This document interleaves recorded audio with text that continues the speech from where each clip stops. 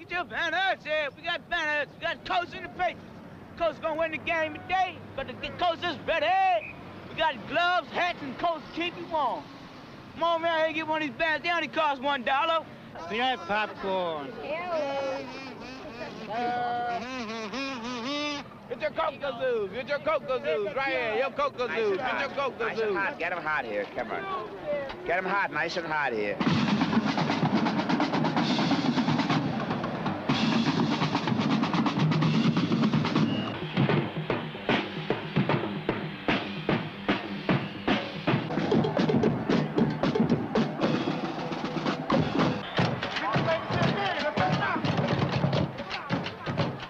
Well, good afternoon, everybody, and welcome to Baltimore Colt football. This is Chuck Thompson along with Vince Bagley at Memorial Stadium in Baltimore, and this is the Sunday. This is the day that will make or break the Baltimore Colts year.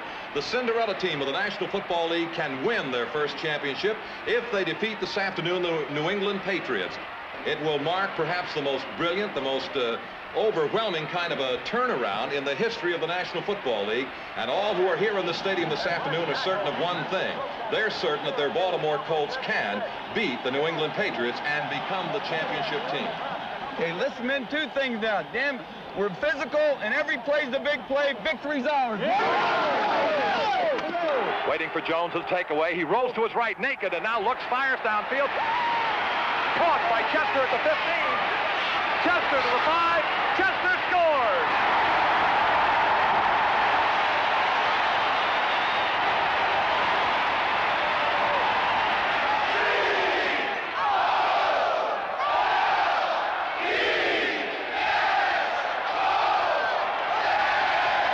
Wants to throw, looks left, looks right. Now Jones runs. Jones to the 5, dives. He is in for the touchdown.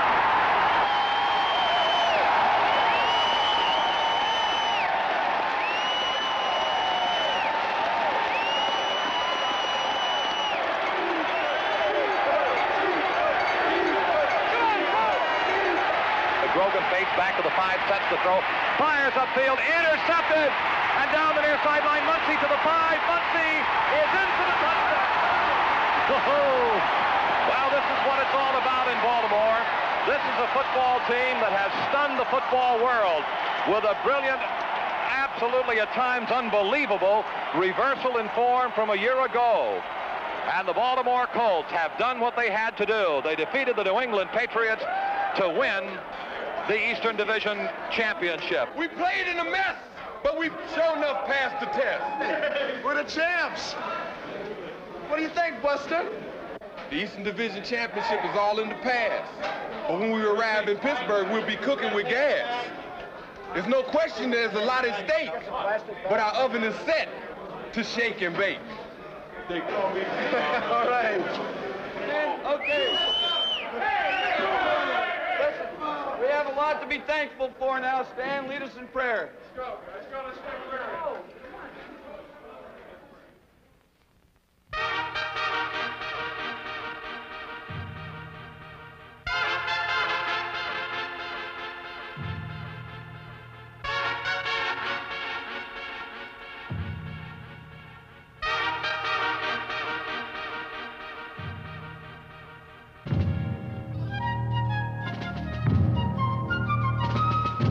The miracle season of 1975 ended in the playoffs against the world champion Pittsburgh Steelers. In a closely contested game, the Colts pursued an opportunity for an upset victory, but in the end, it was just out of reach.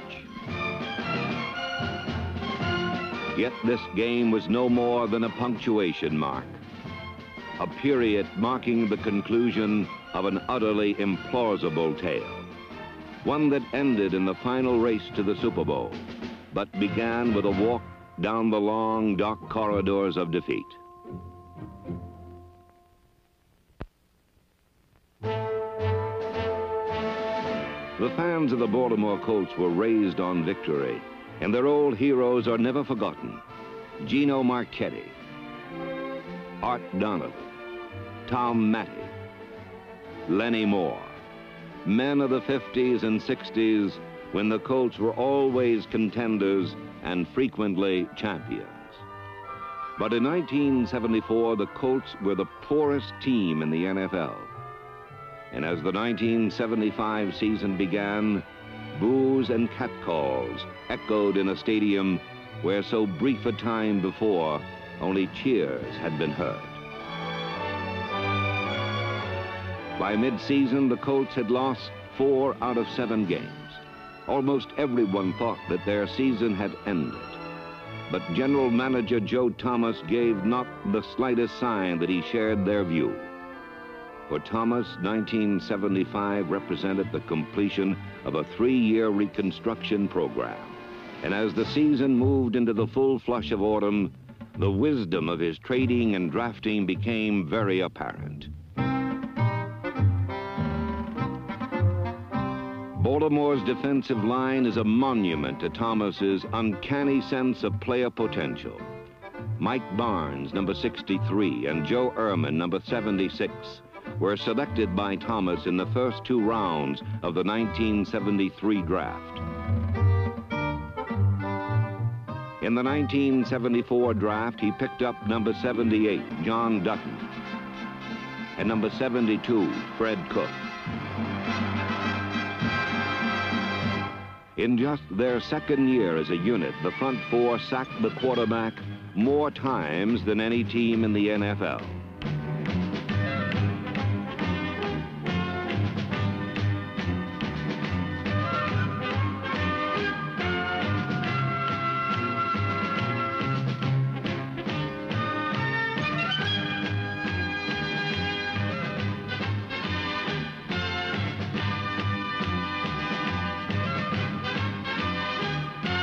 Through trades, Thomas acquired 2 starting linebackers, Tom McLeod, number 52, and Jim Chayonsky, who filled in for the injured Mike Curtis.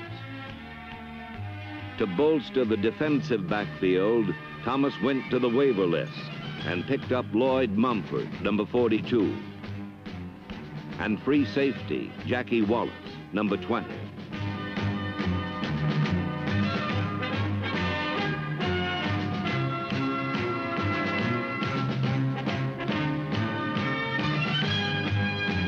Bruce Laird and Nelson Muncy teamed with Mumford and Wallace to intercept 29 passes and return them for more yards and more touchdowns than any team in the NFL.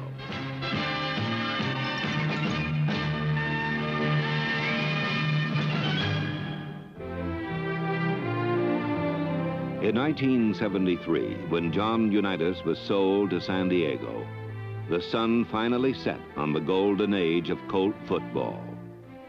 The same year, however, Joe Thomas drafted a young quarterback from LSU, and by 1975, the same fans who once analyzed the cool precision of Unitas were now amazed by the reckless courage of their new quarterback, Burt Jones.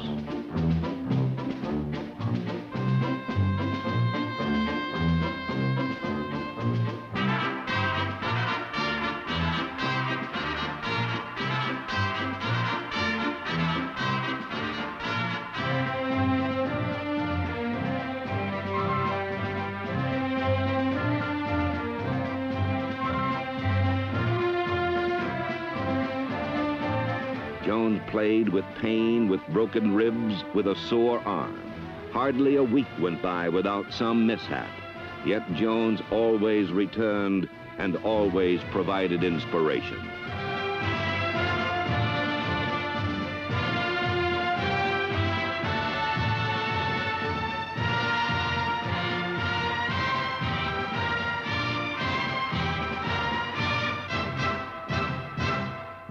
In the same year that Jones arrived, the Colts traded for Raymond Chester, number 87, a rangy tight end who makes a practice of running over defensive backs.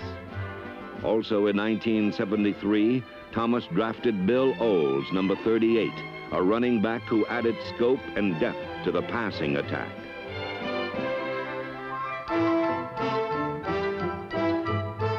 Glenn Dowdy, number 35, is the Colts' most talented wide receiver. And as such, he has had to stay alert to survive the feet and fists that often come winging his way.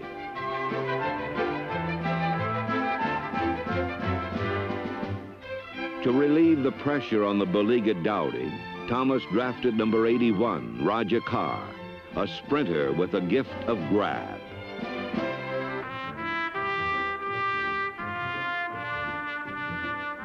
When defenders became overly concerned with the deep pass to Carr, Dowdy ran shorter routes and used his running ability to gain more yards catching passes than anyone else on the team.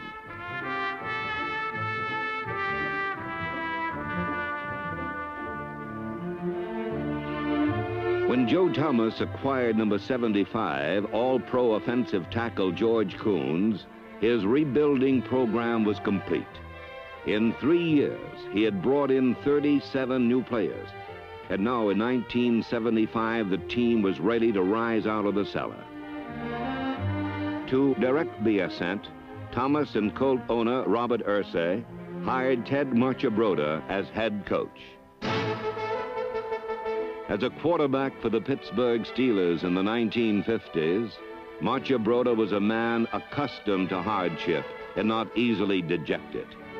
He extracted energy and encouragement from apparent defeat, and as the first half of the season ended, the seeds of the coming renaissance were evident, not only to Ted Marchibroda and Joe Thomas, but to nearly every opponent as well. We knew they were improved. We knew last year, I think most of our guys felt that they may be the most improved team in the conference coming into this year. I know Coach Saban has said it a few times, and we knew they're always tough on us. Every time we play them here, we got to get out of here in a hurry, and this year is no exception, and they're definitely a tough football team. All they have to do is win a few, and they'll be going. After 4 consecutive losses, the Colts earned victories over New York and Cleveland. And on November 9th, they traveled to Buffalo, seeking their 3rd win in a row. The Bills had the highest scoring team in the NFL and quickly added to their impressive statistics. In the first half, O.J. Simpson rammed 3 quick scores down Baltimore's throat. But as it turned out, it was just the tonic the Colts needed. With the Bills resting comfortably on a 28-7 lead and relaxing as though the game were already won, the Colts suddenly exploded and produced the most astounding comeback of the season.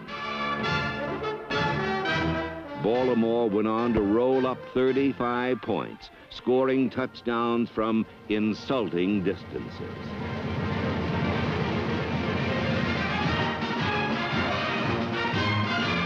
The offensive line with Ken Mendenhall, Elmer Collette, Robert Pratt, Ed George, and David Taylor pried open Buffalo's defense, and the Colts outscored the Bills 42-35.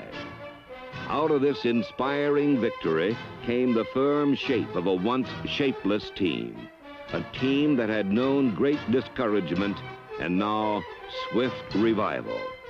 A young team that had lost just enough of its innocence to reach a sharp fighting edge. Baltimore's victory over the Bills moved them into 3rd place in the Eastern Division. In 1st place, they would find the Miami Dolphins, 4-time winners of the Eastern Crown, a team of confident and relaxed champions, hardened by experiences the young Colts had never had. But on the 10th week, when the 2 teams met for the first time in the season, it was the old pros of Miami who seemed anxious and confused. Marty Domrez replaced the injured Burt Jones and surprised the Dolphins by the sparing use he made of his passing attack. Baltimore's running game worked so well that Domrez threw only 4 passes the entire game.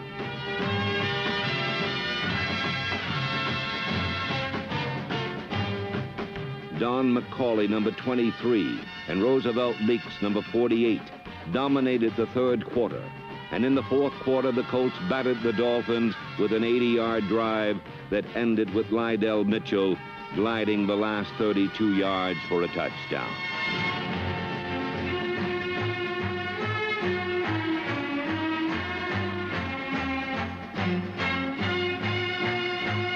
The Colts defeated the Dolphins 33-17 and returned to Baltimore on the wings of a 5-game winning streak.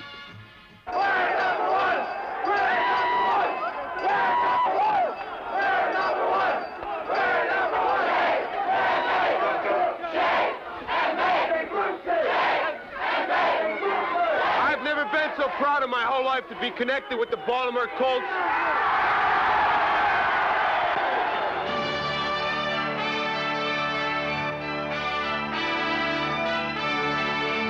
Where once grew a string of dreary defeats, the Colts had harvested victories, and a late autumn romance bloomed in Baltimore. Thousands of new fans celebrated the return of winning football with a new battle cry. Shake and bake is what we call putting our opponents in the oven and cooking. And we've had a thing going around for the last 4 or 5 weeks since we took fire, and we've been cooking people. And we just having fun as a group, and we call ourselves the Shake and Bake Squad.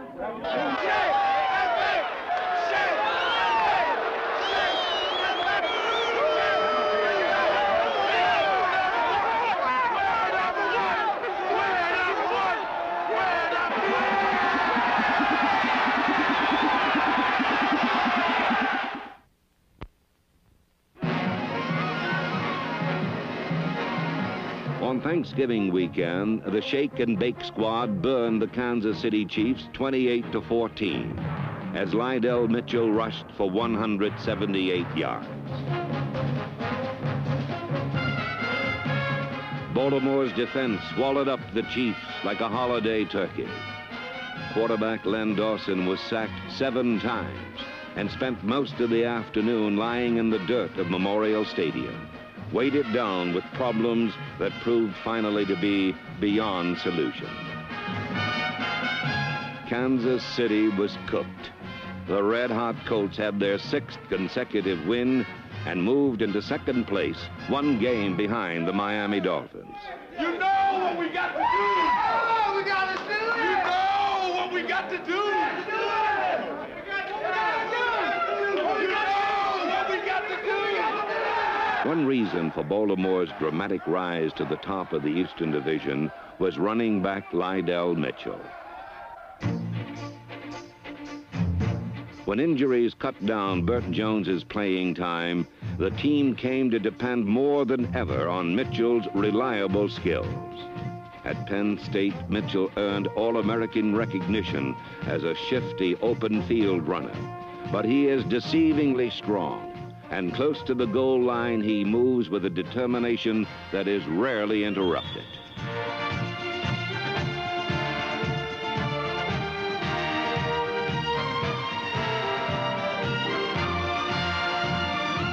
Mitchell led the team in scoring, led the AFC in pass receiving, and only O.J. Simpson and Franco Harris gained more yards rushing.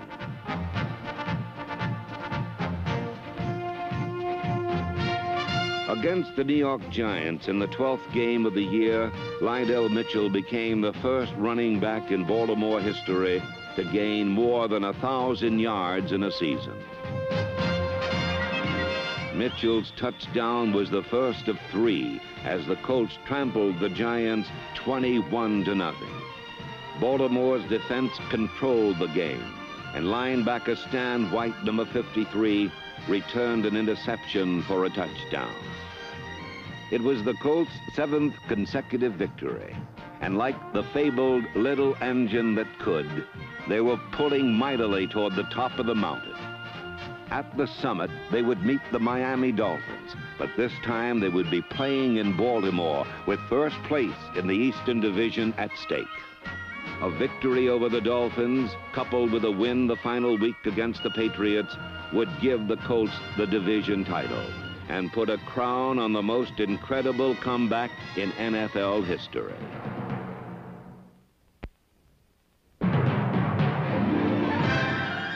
Good afternoon, everybody. I'm Dave Humphrey, and this, for the Baltimore Colts, is the biggest game of the year. A classic confrontation between the streaking Colts and Don Shula's Miami Dolphins. This is the game that in all likelihood will decide the AFC Eastern Division Championship.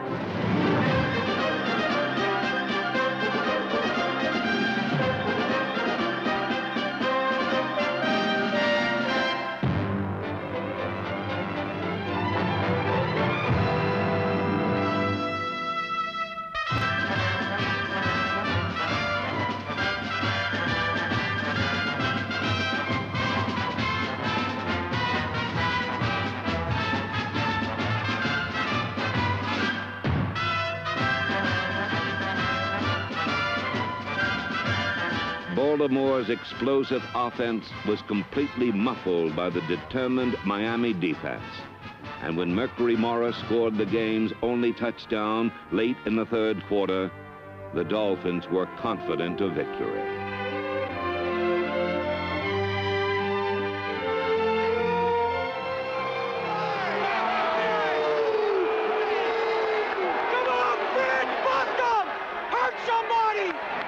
Kind of a mist is beginning to settle in over Memorial Stadium and is getting a little bit on the cooler side, and Jones takes it away. He wants to throw. Pressure is coming. Rolls right, sets and fires. Caught by Lydell Mitchell. He's got a first down inside the Miami 40. The takeaway by Burt. No fake. Deep drop. Wants to throw. Dumps it off to Mitchell. Mitchell's got it 35, 30. Down to the 25, and he's inside the Miami 25 and taken down at about the 23. Baltimore is on fire. Pitch out to Mitchell to the right side. Swinging back to the 5, to the 2, and he is in for the touchdown. Oh, my God. 53 seconds to go. What a dramatic moment. Is the fog really now, Chuck, becoming difficult to see the field as we get into overtime. Baltimore's touchdown sends the game into sudden death overtime. All right, again, remember now, the first score wins now, man. First score, 110% from everybody now. Damn it, the ball's in our hands.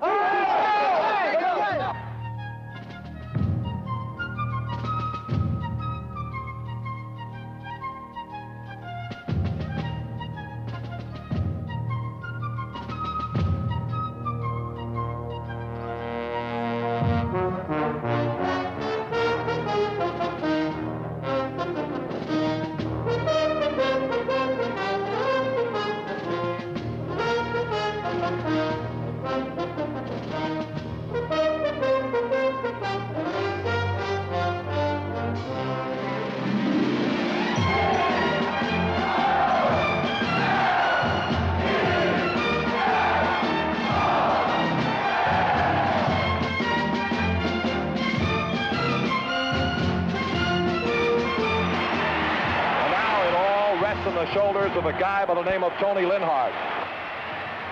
There it is, spot, kick, it's in the air. I'll wait for the official. He did it! I don't have to tell you, Linhart has won the game!